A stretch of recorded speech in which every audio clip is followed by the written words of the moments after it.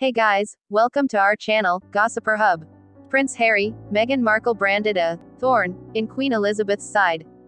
Prince Harry, Meghan Markle are being called out as thorns in the Queen's side amid backlash. Prince Harry and Meghan Markle have been blasted for being a thorn in Queen Elizabeth's side after learning.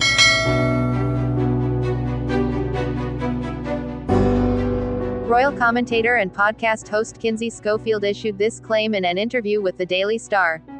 There, she was quoted saying, "The Sussexes' plans in the UK sound an awful lot like their original pitch at the infamous Sandringham summit." It was on My Today for Daily podcast that Tom Quinn broke the story that Harry and Meghan were still looking to become part-time royals back in February. Based on the fact that the palace has rejected similar ideas, I suspect that palace officials and senior members of the royal family will be unhappy with this trip. Prince Charles is looking to slim down the royal family, not create a competing royal family, the expert pointed out during the course of her interview.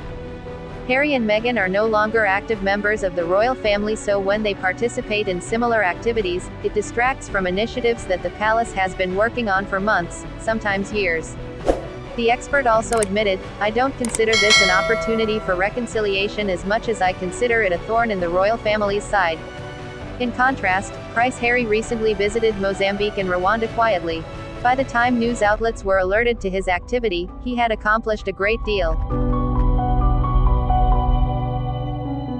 He had been working diligently for a cause important to him. He was working alongside important people. It was humble, it seemed sincere, and I thought it was well executed. I think stealth initiatives will bring more positive attention to the Sussexes and perhaps change the palace's opinion of the couple. Thanks for watching this videos. Please subscribe our channel, Gossiper Hub, for more update news. You can leave your opinion about the video in the comments.